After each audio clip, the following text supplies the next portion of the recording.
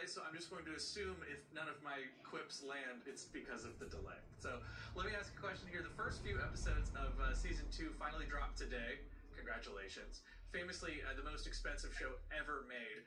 Is it hard to do other productions? I mean, your crafty must just be absolutely insane. Well, I mean, frankly, it translates to the amount of work that has to go into it. If you're going to tell a Tolkien story, you have to have an army of craftspeople and artists, and it's jobs. If you're going to do it right.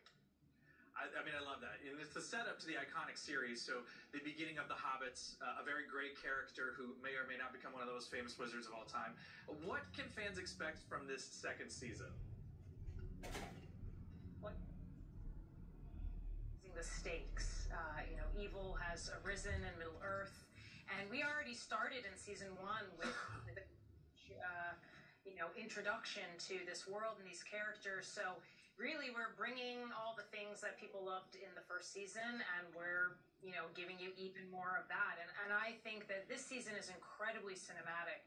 We have an incredible collective of artisans, visual effects, production design, costumes, hair, makeup, all of the elements, and we are collectively telling this story and bringing this world to life, and it is a really epic tale, and so we're excited to finally share it with the world. Yeah, season 2, the rubber hits the road, man.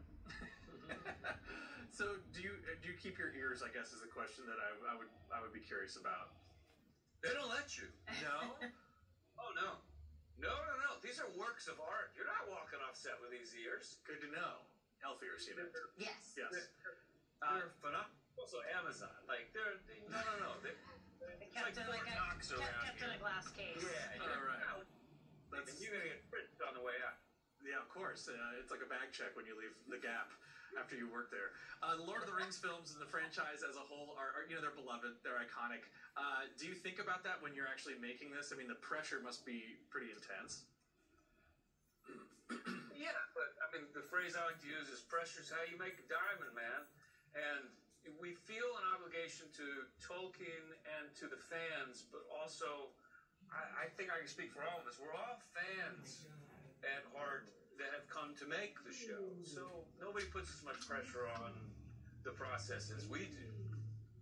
And I think there's responsibility. We make sure that. Oh no, I was just saying that there's the sense of responsibility around it. This is a very thoughtful, mindful, well-read, cast, and our producers, and everybody's coming with the intention of telling the best version of this story that we can tell. So, behind the scenes, this is something that has taken us, in between seasons. We aired season 1 about 2 years ago. So you can imagine the amount of work and effort that goes into making this, and I think it shows on screen. Huge. Absolutely. Well, let us take a look here of a clip from the new season. We will discuss the rings once you have answered the question. Who is this man? He is no man.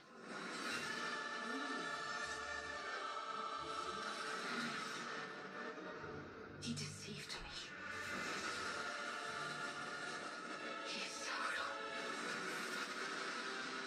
Every soul in Middle-earth is in peril. Will you abandon them to their doom? No, what have you done to me? Leave Sauron to me. The producer. So great. Nice to see you. The clip is amazing. We're so excited and hope that the next season doesn't take 2 whole more years before it comes out, but we will, of course, be watching. First 3 episodes of Lord of the Rings, The Rings of Power, Season 2 are on Prime Video, now with new episodes dropping every Thursday. Thanks to